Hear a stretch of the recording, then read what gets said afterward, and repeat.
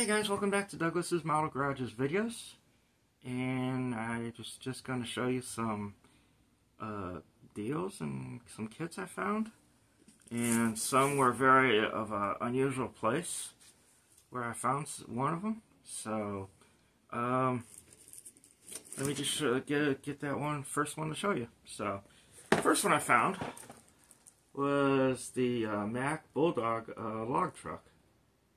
So this was found at Joann Fabrics, I think it was called, and they had it for like $29.99, which I gotta say is a very good price on that.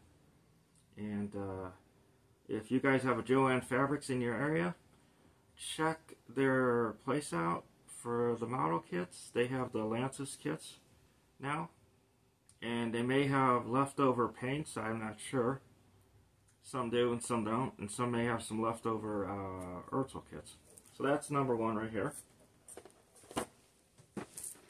Okay. I went to my local hobby shop, Bad Owls, which is in Millburg Heights, Ohio.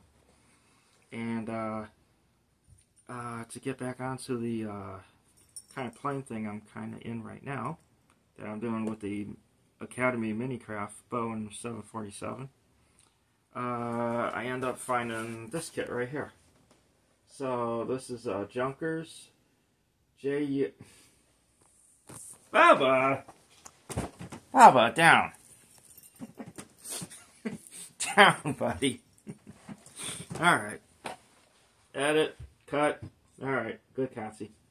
Alright, so this is the Junkers JU2052. And this is from 1979 Testors Itauri kit, I think. And I know Matt at Model Car Videos gets a lot of the Testors kits. And the price I got this for was $10 at the local hobby shop. And what I read on eBay, I don't know, it's not the best price to get prices on kits, but they're usually going for like 19 plus shipping, so probably about $30 out the door or at your doorstep. So I found this pretty cool kit. So, and then found a vintage MPC kit. It's the P61 Black Widow, and this is actually $10 for two kits. And this is actually made in 1982, which is very unusual. And what I read in the directions of it has working landing gear, and it'd be kind of fun to build both of them to build both to see how they come out and if there's any different versions that can be made out of it, or maybe just do a maybe one as Army and one as Navy or something like that. So, and just want to show you what I found so far. And give me 1 second, I might have one more here. So